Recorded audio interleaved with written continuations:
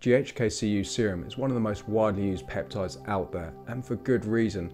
In studies it's been shown to boost type 1 and type 3 collagen by up to 70%. Over the years I've used a 1% formula and I have noticed a difference with it flattening out my frown lines, but recently I've mixed up my own 4% version and the change in potency is noticeable, so I'm going to go into how I've mixed up together. But first of all, I want to cover GHK-Cu and all its general health benefits. As I just mentioned, it's one of the most potent inducers of collagen synthesis in the skin. It enhances decorin, elastin, glycosaminoglycans, proteoglycans, which are all crucial for skin barrier integrity. It promotes dermal fibroblast proliferation and migration, and I'll get onto this in my own personal findings.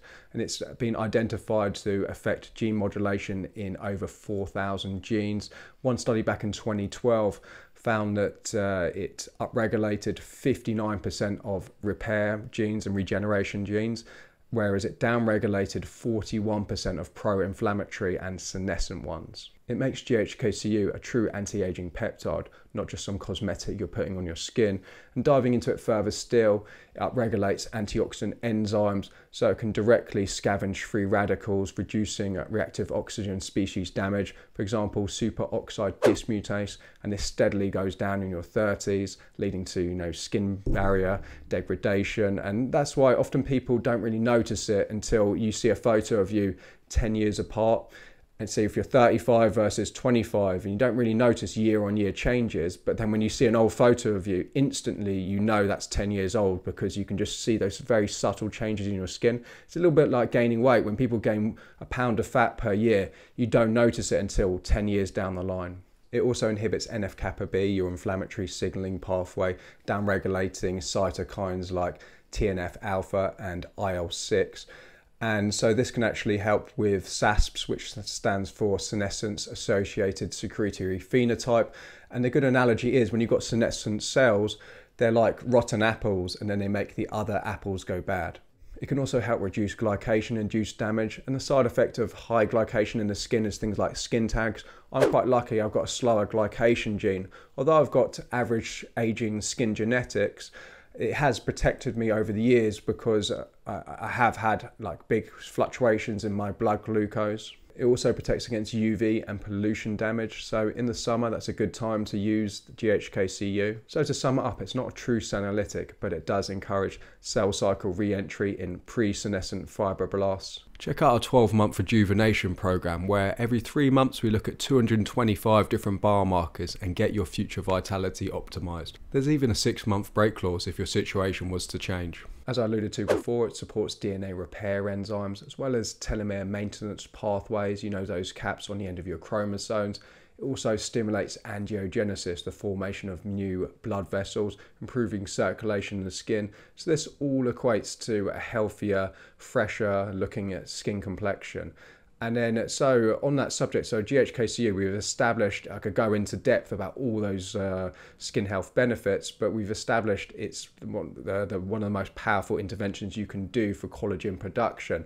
So when I mentioned about having a 1% serum that's been stored for a long time, this does mean that people do get a good response to it, but if you're not doing all the other things with that, you're using one of these 1% formulas that have been stored for a long time, you don't know how long. And that means some people report having lukewarm results with GHK-Cu. So if you're drinking alcohol, getting a lot of sun exposure, maybe your glucose isn't ideal, and then you're using a weaker formula, 1%, multi-peptide serum maybe. As that's another factor to take into account. Topical peptides can compete for skin barrier associated transporters like PEP1 and PEP2, as well as CATs, cationic amino acid transporters. And that's the reason why I was so interested in mixing my own 4% GHK-Cu serum. I talked about it in a recent video, as well as I was talking about my skin metrics, how my skin barrier integrity went a little bit thinner. I was using too much glycolic acid as well as over-exfoliating my skin, leading to slightly more redness. I did touch on doing microneedling up until recently. I mentioned I only do it 1 to 2 times a year because my skin goes red and then I can't record for 5 days, maybe even more in the past. And I recently did another session of micro needling, and my skin actually, I noticed it actually healed a little bit quicker. Now I'm using the 4% stuff. And on top of that, I've only been using it up in the evening recently. And I'm also noticing an immediate skin tightening effect. So pretty much immediate skin tightening effect would be due to the water retention in the extracellular matrix, as well as increased glycosaminoglycan synthesis. And you've got to factor in that I'm using hyaluronic acid as a vehicle, so that can actually work well by increasing skin permeability. It's possible that the hyaluronic acid also has a slight hydrating effect. I mean, it is a large molecule. That's why I generally take it orally. And the one I get is from Primark, so it's a well-known brand, but very, very cheap.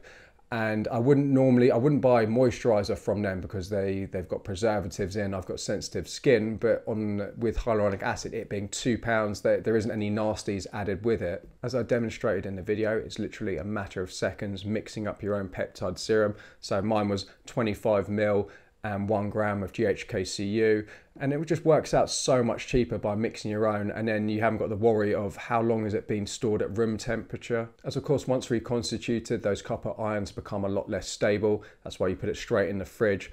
So moving forward, I'm going to be keeping a close eye on my skin metrics, comparing it head to head, this 4% serum versus the ordinary multi-peptide serum. So I'm going to be running this 4% stuff for 3 months on, 1 month off, because obviously you can use topical peptides long term because it's not building up systemically, but the difference is with copper that can build up.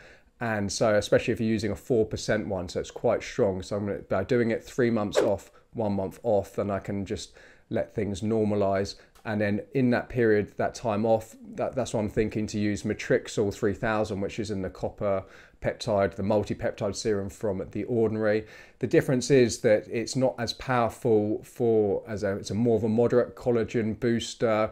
It kind of hits the upper and mid dermis, whereas GHK-Cu gets deeper in it, and obviously helps with elastin as well. On top of that, I'm thinking to buy Agirelin, that third peptide, and that multi-peptide ordinary serum. Buy that separately and run that long term. So it works off the snare complex. It's a natural muscle relaxant.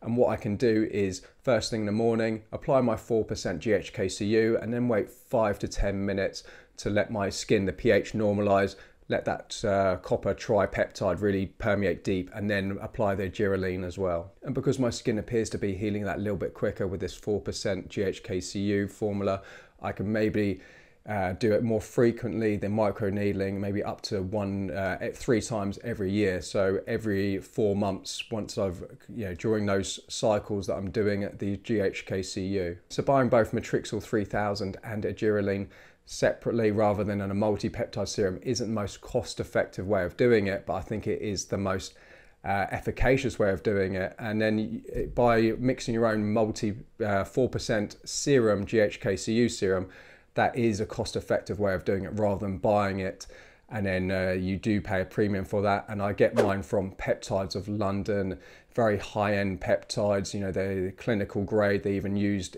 by Brunel University in a groundbreaking study with the peptide epitalon. So it works out to £50 with my discount code, and then £2 for hyaluronic acid. So not that dear, especially it depends on how long this serum lasts. I've noticed that I can get away with using a bit less than with the ordinary. It doesn't come out, the ordinary tends to come out in quite big amounts, whereas I can actually spread this a little bit easier. For me, that multi-peptide serum would last 5 to 6 weeks. I'm thinking similar, or like 6 weeks, because it is slightly smaller. Rather than being 30 ml, it's 25. So yeah, I think 6 weeks is feasible with this. So if you like that video, then check out this one on SK-Cu1 gel. It's a potent antioxidant that gets the root cause of reactive oxygen species in the mitochondria. Also has hydrating effects as well, as demonstrated by my before and after skin results. Thanks for watching. See you next time.